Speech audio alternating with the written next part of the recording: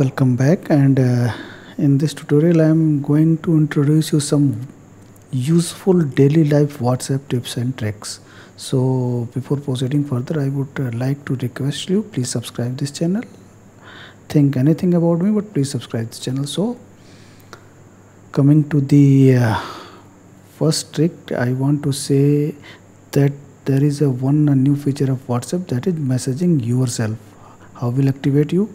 How will message yourself? Just go to this new chat and then the first will be you, or you can search here you. So just select that contact and send your important documents, videos which you want to recover anytime, that Aadhaar card or any important documents you can keep there safe, and you can recover it anytime whenever you need it. This was the first thing. And the second thing I wanted to tell you about the media visibility. You have to do one setting. I will tell you why you need to do that. Just go there and just go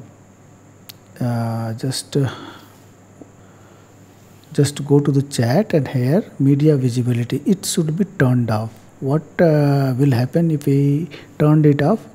The media and the videos which are coming in your WhatsApp groups, you only better know what type of that video and photo or image.